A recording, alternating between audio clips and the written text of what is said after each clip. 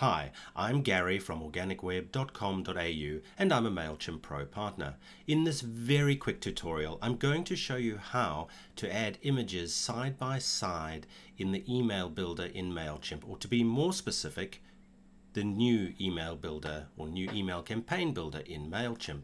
So going across to Mailchimp, you can see that I'm at the moment creating the email or designing the email campaign that I'm going to send. So all we do to add images side by side is we click Layouts, then choose the type of layout you want, and in this case I'm wanting to do side by side, so I'll just select this, drag it to wherever I want those columns to appear.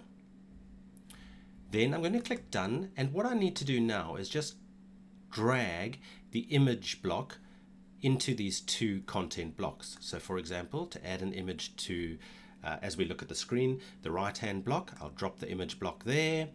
I'll click Browse Images and select the image I want, for example, click Insert, and I'll do the same on this drop content here. So if I click Done and again drag and drop the image block, click Browse Images, click the image I want to insert and click Insert. There we go. Nice and easy. Couldn't be simpler. Thank you for joining me. Please like this video. I'm Gary from organicweb.com.au.